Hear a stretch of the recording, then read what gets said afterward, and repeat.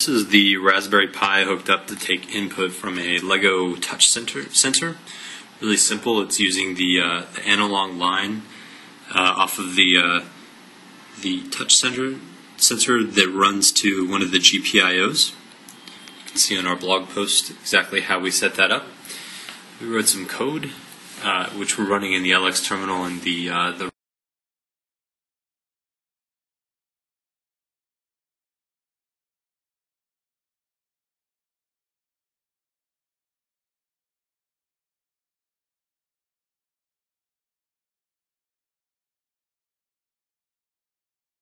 directory where we put the code.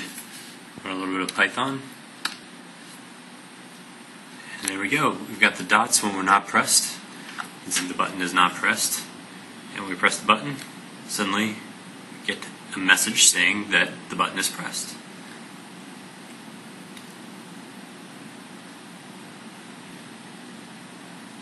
Pretty quick, pretty awesome.